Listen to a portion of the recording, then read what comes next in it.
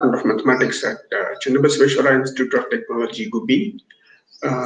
I'm here uh, because VTU e-Shikshana e-learning center has asked us to sort of give a set of lectures on your mathematics one, that is 18 Mat 11, baby mathematics undergraduate course. So I will start with that, and I thank e-Shikshana Center, e-learning center, for having given me this opportunity to share a few of my thoughts on mathematics.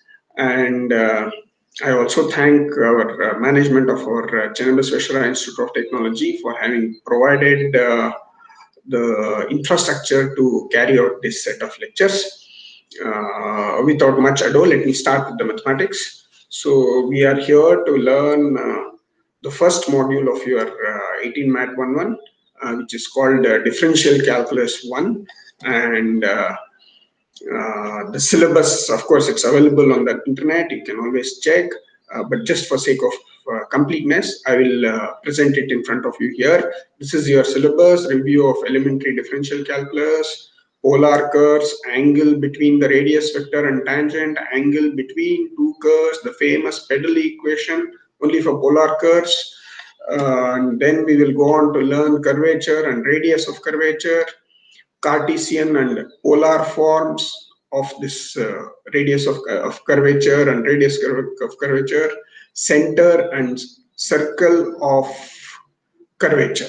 All this we will learn without proof. Many of these without proof. Some I'll try to give proof, even though it's not very important from examination point of view. We will also learn applications of all this to evolutes and involutes. Yeah, I know, I understand you're not understanding everything I'm saying. You're not supposed to, because this is what we are going to learn in our course. So it's not, you're not expected to know all these words. I'm just telling you for the sake of completeness, for the sake of telling you what we are going to learn. That was syllabus. And why are we teaching this? These are the objectives.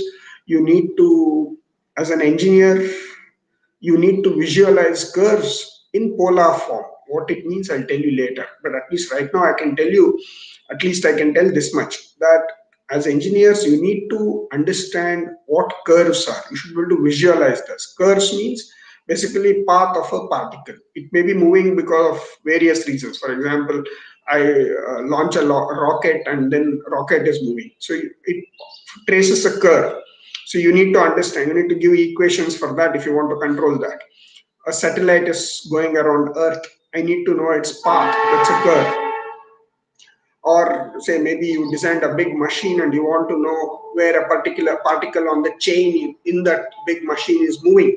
So there are various reasons why I would like to know how a particle is moving. You may be in a chemical factory where you need to, so for example, soap factory, and you need to make soap. Of course, you don't make small soaps. So factories will make in large quantities, and you need to know how I combine various chemicals, what time which chemical should be put so that everything doesn't solidify at one go. You need to understand path of a particle. So this is a very generic kind of need for engineers to understand how a curve is moving. I mean, what a curve is, to visualize that. So this course will help you a little bit in that. We need to calculate angle between the radius and tangent vectors of any curve. In particular, here we'll teach you about polar curves. And then we need to calculate angle between two curves. How, when two curves meet each other, at what angle are they meeting? What does it mean? All these things we'll try to explain. And then we will learn famous Pedal equation, very beautiful equation, very relevant. Center of curvature and radius of curvature. You know, civil engineers, you need to make roads. So especially on the hill terrain, if you're making road, you need to know how much to curve. I mean, you know, the roads are bending and twisting. So you need to know how much it should twist, how much it should turn, how much it should bank. These roads are not always flat. Sometimes they are sloping. So how do I figure out all these things? For all that, you need to understand very well curves. And we will also construct new curves from given curves in the form of evolutes and involutes. What are evolutes, involutes? I'll tell you during the course, no problem. Applications, yeah, I already mentioned a few applications. Here are some more. I'll explain these more after I taught you what is evolutes and involutes. So how do I do, for example, how do I design teeth of a gear? Means we all have seen, even cycle gear you must have seen. So there are teeth on that cycle gear. I want to design what should be the shape of that to be very efficient. So, and also you must have heard about fuel elements getting into nuclear reactors. Now, what shape should those fuels be? Means fuel rod should be. All these kind of things are studied, and you need to understand geometry very well. That is what the purpose of this course is. I won't start straight away with our what is there in the syllabus. I would like to give you a historical backdrop of why we are studying this, or even better, what all have you studied till now in mathematics. Let's try to, not everything, but at least what is relevant from our course. I will try to give a brief recap of it. Very first day in your school in mathematics, you learned numbers 1, 2, 3, whatever. Gradually you learn negative numbers, and then you learn decimals, or maybe decimals were earlier, fractions, all these numbers you studied. What did you do with numbers once you understood what those numbers were? In fact, you soon understood it's not numbers which are important, it's playing around with numbers was more important. What do you mean by playing around with numbers? That's the first thing you did. For example, this is a game. This is a playing around with numbers. 2 plus 3 is 5. You had understood what is 3, what is 2, what is 5, and then you started playing with it. 2 plus 3 is 5. That's an addition. For addition, you need two numbers, and you get a new number because of this. Means you add them, you get a new number. Similarly, you could subtract, you could multiply, you could divide. Of course, division was a bit subtle. You could divide by 0, but addition, multiplication, subtraction you could do with any numbers. So not just, these are what you see here right now on your screen are examples of integers: integer addition, integer subtraction, multiplication, division. In fact, it need not be only integers. You could have all sorts of numbers. For example, moment you learn division, 2 by 3, the answer was no more an integer. You had to learn something known as fraction. You had to learn something known as decimals. So we could play around with these numbers also. 2.5 minus 3.4, whatever. 3.5 minus 2.4, fraction addition. And you also learn fractions are same as decimals. It's just another form of it. All these kind of playing around with numbers was what was essentially part of your middle school mathematics. By the time your mind or you were equipped to deal with this, you had finished your class 5 or 6. Then came the next first big step in mathematics. I don't know about big, but yeah, this is the first non-trivial step where you took to in the learning of mathematics. The next kind of questions you were asked was like this: what should be added to 3 to make it 5? Means I have 3 oranges, I want 5 oranges. What should I do? Means what should I do to it? So even more specifically, what should I add? Of course, the answer is very simple, but the technique of getting the answer was an important thing. You had to frame this kind of equation. I had something, what I had, I don't know, I'll call it X. And then if I add 3 to it, the answer was 5. So you made this kind of equation. We called it simple equation. X plus 3 equal to 5. And you tried to solve it. And you ended up with what is known as algebraic equation. To make you understand algebraic equation, one had to teach you algebraic expressions, how to add, subtract, and things like that. That time it was, these were X plus 3 was just an expression. But soon you realized, by the time you came to your class 11 or so, these are not just an expression, but this is actually a function. X plus 3, forget about 5. There's nothing special about asking this question: what should be added to 3 to make it 5? I could ask the same question or similar question: what should be added to 3 to make it 10? What should be added to 3 to make it 30? What should be added to 3 to make it 5? That was one question. I mean, these are all one set of questions, one family of questions. What should be added to 3 to make it something else? So for everything, the answer was something, whatever is this something minus 3. That was the answer. You learned that as you are solving simple equations, simple linear equations. So soon you realize these expressions are important. These expressions themselves are what are known as function. Here is an example. X plus 3 is a function. This is the transition you have to make from school to college, and at university level you have to make this transition even in a more concrete way, which is why I'm trying to spend time with you on making you understand functions. Function is basically relationship between variables. I know this is a very textbook kind of definition. I don't know what does it mean. Let me give a very real life example. For example, you buy tomato. Every day you keep buying 1 kg of tomato. Don't ask me why. Every day you buy 1 kg of tomato, and you find out every time, of course, you buy, you have to find out what is the rate of tomato. That means per kg, how much tomato, sorry, per kg of tomato, how much money I have to pay. Tomato rate. Rate means how much per kg, how much money per kg I have to pay. That's what you find out. So every day you keep track of this. One day it is 5 rupees, next day it is 4 rupees, next day it is 10 rupees. Maybe bad days it will be 20 rupees. Bad days for you, buyer, and good days for you it may be come down to 3 rupees also, 2 rupees also. Who knows? Basically, it's a variable. It is changing. What is changing? The rate is changing depending on the day. So day is the independent variable, rate is the dependent variable. That means day you have no control, it keeps changing. So today is Monday, tomorrow is Tuesday, next day is Thursday, etc., or whatever. 21st January, 22nd January, 23rd January, it continues to go. 21st January, what was the rate? 22nd January, what was the rate? 23rd January, what was the rate? 24th January, what was the rate? Like that, for every day, I'll maintain a record of rate. So if I combine, or if I look at all the rates together, that gives me a function. Each rate is a number. Rate means cost of tomato per kg. That's a number. And I associate this number with different days. So for every day, I get different number. This is a relay. So if it is a nicely expressible, say for example, I mean, it's very funny. It may be January 1st, it is 1 rupee per kg. January 2nd, it is 2 rupees per kg. January 3rd, it is 3 rupees per kg. 4th, it is 4 rupees per kg. It's a very nice relationship. In real life, you don't have such nice relationship. Every day of the week, whatever, I mean, every date, first it is 1 rupee per kg, fifth it is 5 rupees per kg, 20th it is 20 rupees per kg. Like this, if you make, it's a very nice relationship. January 31st, you know it is going to be 31 rupees per kg.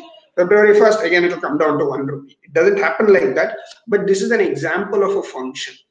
Of course, this is not, I mean, it's a stupid kind of function, but it is still a function. Function means basically relationship between variables. In the example I gave you, one variable was the day of the date of the day. Another was the rate of tomatoes. So let me give more examples of this. Yeah, the usual, I mean, I just gave you one real life example.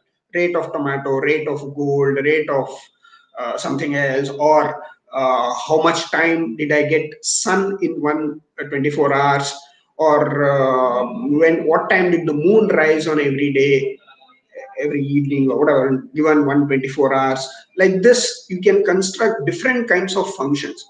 But these functions, I can do mathematically, I can deal with these functions only when you give me an expression for these functions. So many times, if you give me expression, I'll be able to play around with it. So if you give me nice enough expressions, I'll be able to play with it nicely. What do you mean by nice expressions? That's what I want to tell. That's what I want to explain. So for example, what I gave you as an example, rate of tomato, first day 1 rupee, second day 2 rupees, third day 3 rupees, it's a very nice function, because if you tell me the date of the day, I can tell you what is the rate of the tomato. It's a funny kind of thing. It's not real life thing, but it is a function. So there, the easiest functions are what is known as polynomial functions. Polynomial functions are typically, they look like this. I will not give you perfect definition, but we understand. This is a quadratic function, for example, x square minus 2x plus 10. So there is x power, x is the independent variable. It's like the day of the month or whatever. So x power something plus or minus something into x plus some constant. Here in this particular case, x square minus 2x plus 10. I can give different polynomials here, x cube minus 3x, or just x square plus 2, x power 100 minus 99x plus 75, whatever. These are all examples of polynomials. In general, they look a0 plus a1x plus a2x square plus etc. an x power n. I will not bother about such things, but we understand what polynomials means. Basically, x power something and their sums. This is also x power something, x power 1. 2x means 2 into x power 1. Similarly, this is 10 into x power 0. X power 0 is 1. So 10 is to be thought of as 10 into x power 0. So these are all sums of powers of x. Sum means it may have negative coefficient also. This is called a polynomial. So I'll not split here too much, but we understand what polynomial means.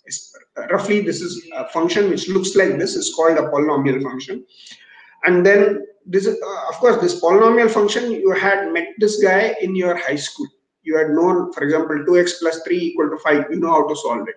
X square minus 2x plus 10 equal to 0. You know how to solve this quadratic equation, or you knew how to solve. Similar, these are all polynomial. Cubic, some special cubics you could solve, some special quartics you could solve. Cubic means degree 3 equation. Quartic means degree 4 equation. Some of these you could do, not all. So one would want to understand a bit more about what polynomials are. I will spend time on this soon. Next kind of function you learned probably in late class 10 or early class 11 when you first came to PUC was so-called trigonometric functions. Sin x, cos 10x, secant x, whatever. There were several 6 trigonometric functions which you learned. So that's increased your armory of functions. In fact, till class 10, you knew nothing other than polynomials. In fact, you knew nothing other than linear and quadratic. Cubic also not much. Then you also came and you learned a bit more of differentiation. You learned this exponential function. Exponential function means basically the independent variable is an exponent. Here, independent variable is a base. Exponents are all constants. Here, exponent itself, exponent means what is up here. These are variables, e power x or 3 e to the power of minus 5x plus 7, whatever. These kind of expressions are called exponential functions. And then you also learned how to combine them, how to add, subtract these. So for example, you know how to add sin x and x square. X square plus sin x is a valid function. So you know how to add them. So you know how to subtract them. Similar to what you did for numbers. You learned numbers, you added, subtracted. Similarly here, you have learned to add and subtract functions, multiply functions. For example, x square. For example, here I can write e power x into 3 e to the power of something else, sin x, or 3 e to the power of 5x. Whatever, I can multiply basically two functions. Similarly, I could divide also. These are all things we learn to play with. This is what is meant by saying playing with functions. And so this is what addition of functions we did.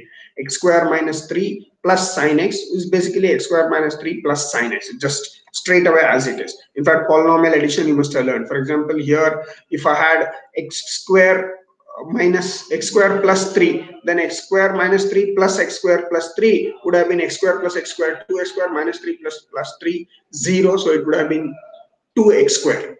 So what I'm trying to say is we understand addition of polynomials, addition of even subtraction we know. So here is an example, e power x plus 1 minus 3x square minus 1. How do I add this? E power x, I'll write it as it is, plus 1 plus 1. Oh, here is a mistake, I think. This should have been plus 1. I made a mistake here. It's okay. I will change this later.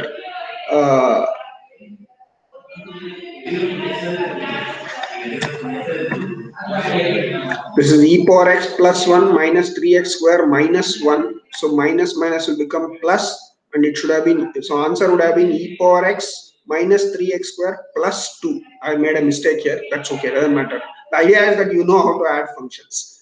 And then multiplication of functions also you knew. Cos x into x minus 3 e power x, you know how to multiply. Cos x into x and cos x into minus 3x. This is what you will get. Similarly, division again you have to be careful that denominator is not 0. So division is always a bit of a subtle operation. In all these cases, in this case, like how when you are given numbers, When you learn numbers, given two numbers, you could add, subtract. Similarly, here, given two functions, you are learning to add, you have learned to add, subtract, multiply, divide, all these things. So basically, given functions are combined to give you a new function. This is the art. This is the next new concept. You have to get used to this kind of terminology. Given one function, given another function, I'll add them up and give you a new function. This is the terminology. And this was all algebraic, meaning, I don't know, still I can't understand, I can't see what is this x square minus 3 plus sin x. I can't see it, but I can do it, I can do the addition. Seeing part came with the geometry. So let me show you what does this geometry mean, how do I incorporate geometry into addition and even definition of functions and things like that. So let's try to understand geometry of functions. Basically, geometry of functions means I should know how to plot curves. Geometry of, so let us see, for example, let me give a very easy thing. I use this free open software called GeoGebra, which is what I use for plotting all graphs and things like that. It's a very useful thing, very nice thing. You will learn and you will enjoy plotting a lot of these graphs. I highly recommend all students to download GeoGebra on their laptops. If you don't have laptop and if you are using only mobile phone, then a nice app is called Desmos, DESMOS. You please download this. It's a graphing calculator. It does more or less, not more or less, it does several things which we want to use for this course in GeoGebra. Same thing, you can do it using Desmos on your mobile phone. So since here I'm using laptop, I will use GeoGebra. I very highly recommend you play around with this software called GeoGebra. It's free. You don't need any extra money to download this, just the data for downloading, that's all. So let me show you some function. I will not teach you how to use GeoGebra too much, but you can learn it on your own, or when you see the illustration in this set of lectures, you will be able to understand. So for example, this is the geometry part where I have x-axis and a y-axis. You are aware of all these things before, so I will not spend too much time on this. This is the plane, xy plane, this is the x-axis, and this is the y-axis. And here is, say I want to plot a function. For example, simplest function is y equal to x square. This is probably the first function which everybody sees. Y equal to x square looks like this. Looks like this means what?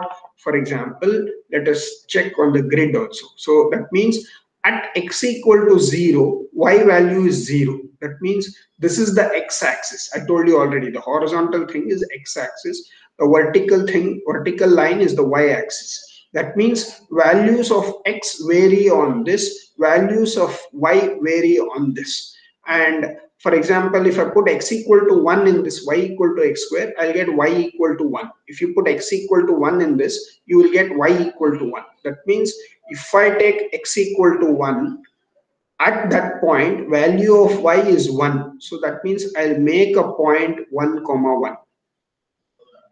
I will mark point 1, 1. This is a point a 1, 1. How did I get this? If I put x equal to 1, I get y value also 1. Similarly, if I put x equal to 2, I'll get y equal to 4. You can see that. If I don't see the picture now, see where the cursor is. If I put value x equal to 2, y value will be 4. So then if I put value x equal to 2, y value is 4. So I'll plot point 2, 4. 2, 4 on this plane is 2, 4 is point B. Like this, I have to plot points, various points on in the plane. That means I will take different values for x. I don't have to take only integers. I could even take points like 1.5. And if I take x equal to 1.5, clearly y is 1.5 square, which is 2.25. You can see that it is here. See, you can see here. X, of course, now I have not moved it exactly on 1.5, but you can see if I make it 1.5, the y coordinate will be 2.25. You can see that, correct? See here, if I move, that means the x coordinate is 1.5, y coordinate is 2.25. So GeoGebra will do all these things. You can very nicely move the coordinates. That means you see, you can see, keep seeing the algebra part. Point C, you keep seeing. This is the x coordinate of C. This is the y coordinate. That means if you substitute this value for x, this is the value of y you will get. So as I move this, you can see the point, x and y coordinates are changing.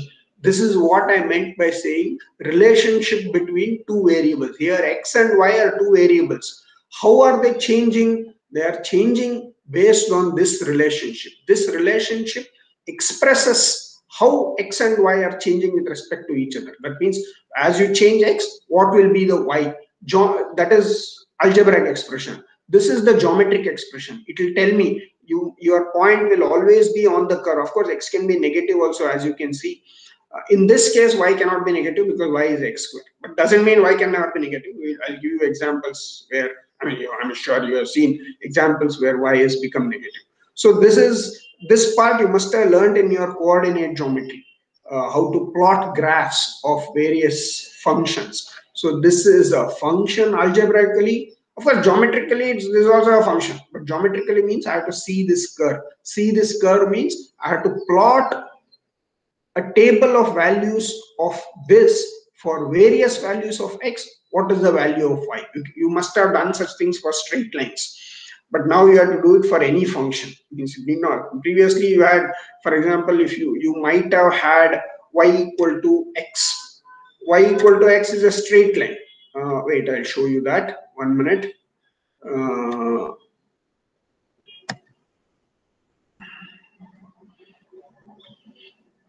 How do I edit this? This is y equal to x. Y equal to x means, see, I have written here y equal to x now. Y equal to x means you give me a value of x. At x equal to 2, what is the value of y? It is 2. At x equal to 3, y equal to 3.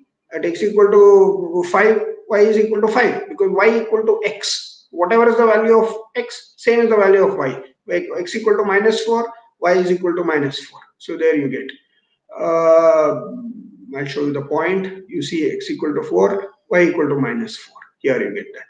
So GeoGebra is very useful in understanding all these things. You can, the most powerful thing about GeoGebra is you can move this. In your usual drawings, you can't move a point. You have to every time plot a new point. Here, you see, I can move the point. That means it's telling me, for example, A here.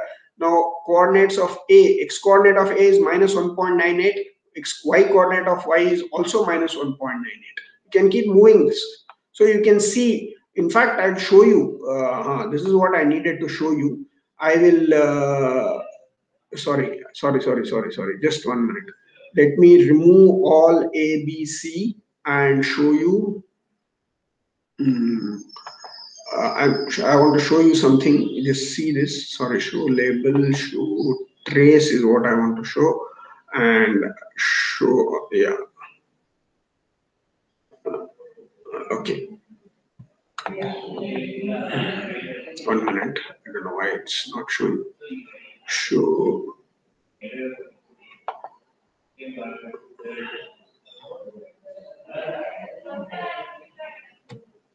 why is it not going? I want it to go away. Delete this. 1 minute. I don't know, I might have made some mistake. No. Why is this line not going? This line is gone now. So just give me 1 minute. I will try to show you this.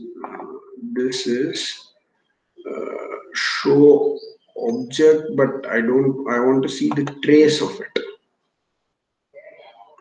So now pick a point. Just 1 minute. Give me 1 minute. I'll show you, because I'm used to drawing these things on the blackboard. Suddenly, because of pandemic, I have to show you everything on.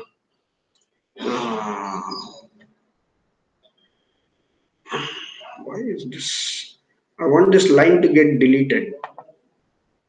I don't want to delete it, but I don't want it to be showing this line. I don't know how.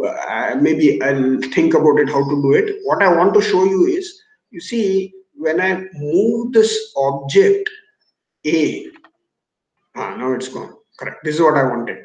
When I move this object A, I have made sure that this object A will move on that line. So You see, it won't go anywhere else. What I want you to see is relation between x and y is being shown here. Here y is equal to x. That means there is not, I mean, whatever x is, value of y is also same. So when I move this, you see, you are getting different x's and different y's. You're not seeing the curve. If you want to see the geometry, you have to see the curve.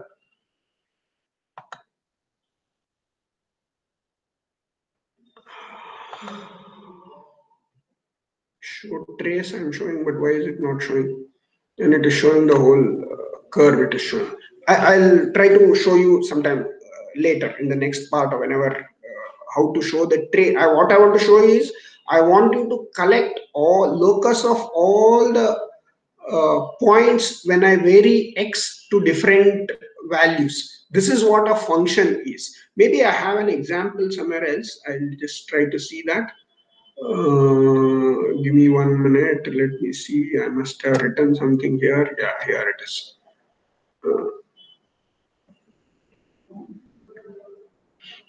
This is what I wanted to show you. You see, I'll pick a point P here. Don't see this math algebra window right now. In fact, I'll close it as much as possible. Okay. Here is, no, I can't close everything because I need to see some things. So, yeah, this much I see. This is a point P in my xy coordinate, xy plane, in Cartesian plane, and what I want is I want to show you how x coordinate of P and y coordinate of P are related. You see, this is the x coordinate of P. What you see in the picture is x coordinate of P. If this is the origin, this is the x coordinate of P. I think it's better to keep the axis. This is the origin, this is the x coordinate. You see, if I move point P, the x coordinate is changing. Here x coordinate of P is 5. Here x coordinate of P is 3. Here x coordinate of P is 2. Here x coordinate of P is -4. You can see, I'm sure you understand this. And correspondingly, I want to show you what is the y coordinate. Means something. I won't tell you right now how the relationship is, but as I move the point along this line, along this path, then you will see how x and y coordinates are changing. At this point, x coordinate is 3 and y coordinate is some 2 point something something. At this point, x coordinate is 4 and y coordinate is also 4. At this point, x coordinate is 2 and y coordinate is 1. At this point, x coordinate is something 5 and y coordinate is 6. You can see that. At least, if not exact, slightly at 5, it is slightly more than 6. Like or here also, when x coordinate is -3, y coordinate is 2 point something.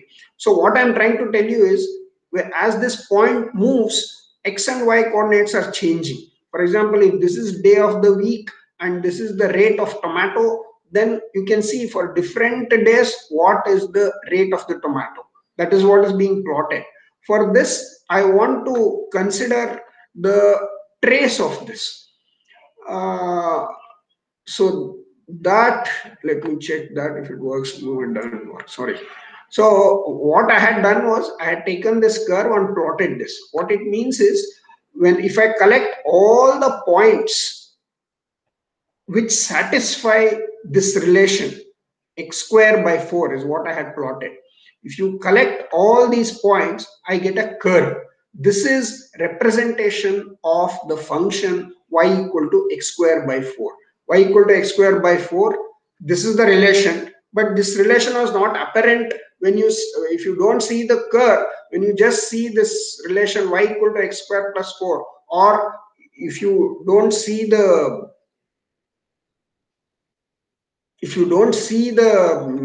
curve, but if you see only points moving, it is difficult to see the relationship.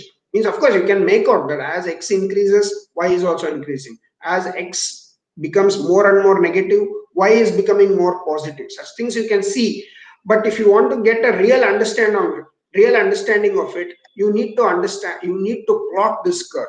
Curve means basically all locus of all points such which satisfy this relation. So what I'm trying to emphasize is whether I write algebraically like this or geometrically this curve, both are same. This is geometric version of this algebraic expression. That's what I want to tell. And I also want to show you which are the easy function. These are like, this parabola is, you learned it in your class 12, class 11, 12, whenever conic sections. There are many other easy functions. I want to show you some of those functions. So one of the easiest function, as I already told you, was y equal to x. Y equal to x is a line, straight line passing through origin. This is something which we all know. This means as value of y is same as value of x. Next, I mean, this as a function I have already explained to you. As x value is 4, y value is also 4. X value is minus 3, y value is also minus 3. So you remember this. You go from x means on the x-axis. So x equal to 4, you draw a perpendicular to x-axis. Wherever it intersects my curve, you take the y coordinate of that. That is the value of y at this value of x. So this is what drawing a curve means, y equal to x. Similarly, I'll show you y equal to x square. X square, this is the curve. You see, it's a parabola. What I want to emphasize is that this curves, you see, by looking at these curves, I can say so much about how these functions are behaving. For example, between 0 and 1, between 0 and 1 means x between 0 and 1. This is the x-axis. So if x equal to 0.5, I can see y equal to x square curve is below y equal to x. That means x square is less than x when x is less than 1. I can conclude that from this figure. If I have x value between 0 and 1, as in this case, you can see this curve, this curve g is y equal to x square, as you can see, and this curve f is y equal to x. You can see y equal to x is above y equal to x square between 0 and 1, and at 1 both of them become equal. That is true. At x equal to 1, both these values are same. X greater than 1, then x square will become bigger than x. All that you can see in geometrically in this plane. That is what I want to emphasize. So we will see more of these functions, examples of functions in the next class. I'll give short, not full 1 hour lectures, but shorter time lectures. Today I will stop here, but we will deal with more of these kind of functions in next talks. Thank you for your listening.